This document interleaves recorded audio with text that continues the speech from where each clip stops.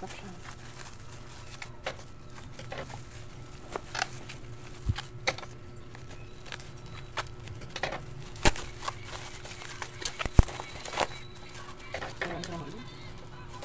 Yung certificate ko. Ayan, super ano. Ayan. Super ano naman siya. Kaya yung box. Ako na yung box mo.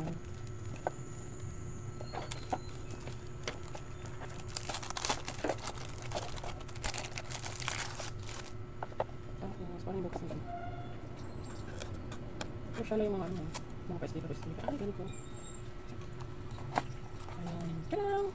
Ay! Ano yan? Siya lang, may ano nag-social.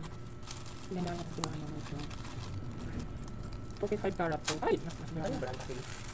Ayan. Kung naman, ayuan na siya. Ano to? 24. May card. Ayan to. Resibo. Okay, resibo siya. Ay, ito lang ano. Ito yung free. Ito. Ayan. Okay, rin. Hindi pala siya. Pero parang makit doon sing-sing. Ayan o. Okay, ito yung Peridot Gemstone. Mas mahal ko 2.1. Mahal pa yung mga bato-bato na. Ay! Okay. Ipakatingin ko nga ito eh. Ngayon parang dito naman siyang bato. Ay, oo nga. Legit. Kung ito baka ma. Legit. Dito baka mabasa. Pero hindi naman ito basta mabasa kasi may hardness naman ito. Ayan o. Sige. Oops. Ano ba siya? Ito yung pinakalikod niya. Maganda siya. Sakto to. Sigurado nito.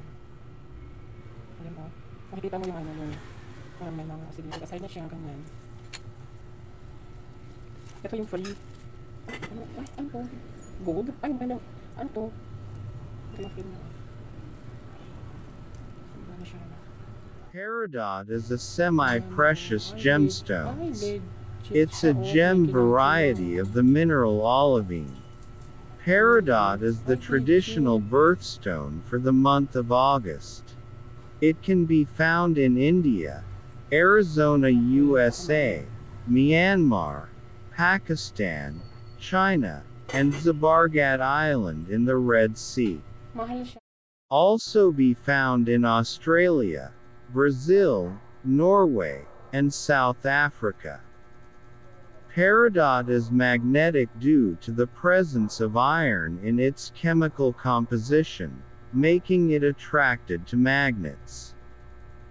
Peridot, a variety of the mineral olivine, contains iron, which is a key factor in its magnetism. You can test the magnetism of a peridot stone by using a magnet, as it should be attracted to it. This magnetic property can also be used as a simple test to help determine if a stone is a genuine peridot. How to test peridot stone if it's natural or genuine? Here is the best way to test. In a bowl with water, floating peridot stone on a small piece of styrofoam. Using magnet. If it's attracted to magnet, meaning it's real or natural. If not, maybe your stone is fake.